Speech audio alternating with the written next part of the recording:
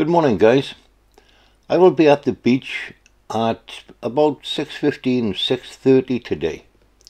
You can see that sunrise is at 5:55 today and that the low tide was at 4:44.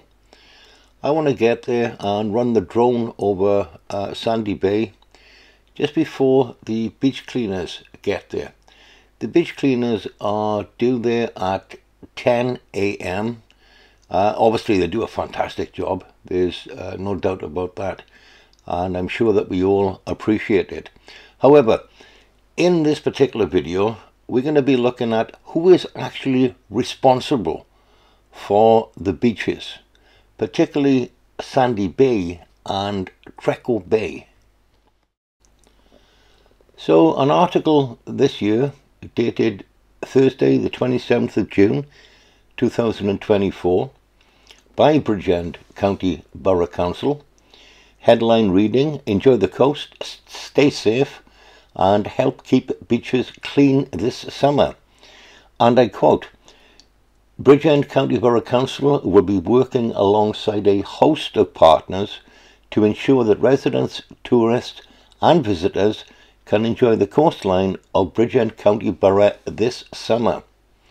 Organisations such as the RNLI, the National Coast Guard, Porthcawl Lifeguards, Porthcawl Town Council, Surfers Against Sewage, Keep Wales Tidy and community volunteer groups, who I just mentioned, all play an important role in keeping people safe or making sure that Porthcawl seafront area beaches and bays remain clean and pleasant to visit. However, in another article entitled Looking After the Coast at Sandy Bay, BCBC states, and I quote, BCBC is only allowed to spend public money on land that is not privately owned and maintained. This is because of the way it is funded. The Sandy Bay, Coney Beach and Trecco Bay area of Porthcawl causes a lot of confusion. It is often assumed that the council has responsibility for this entire stretch of coastline. However, this is not the case. The responsibility is as follows. The dotted lines on the map show the land that is maintained by Bridgend County Borough Council. Most of the beach and land to the left of this area is maintained by the owners of Coney Beach Funfair. A smaller section is maintained by the owners of the High Tide.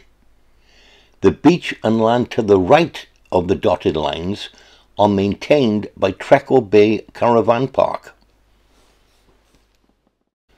BCBC also says, and I quote, we regularly empty the 220 bins in the Porthcawl area, but dealing with litter is often difficult.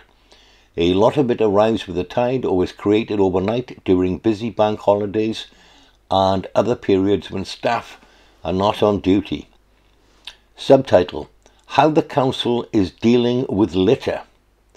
The Council is dealing with litter in the Sandy Bay area in the following ways: collecting litter from the areas it is responsible for, funding an additional weekly litter picking group, working closely with local groups including Surfers Against Sewage, Porthcawl Lifeguards, Keep Wales Tidy and more, adding bins along the Reich Point Road that runs through the top of the Sandy Bay site between Trecco Bay, the High Tide and Funfair, contacting local businesses to discuss ways to deal with the problem, encouraging visitors to dispose of their rubbish responsibly.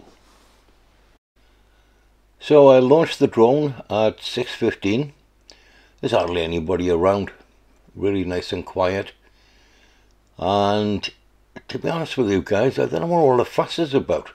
Okay, there's a few bits and bobs around some of the eatery places, but overall the beach looks pretty clean. It might have been a quiet day yesterday, but I don't know what all the fuss is about.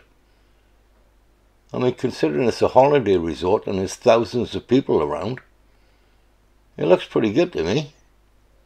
Here we are, me and the drone, searching for rubbish.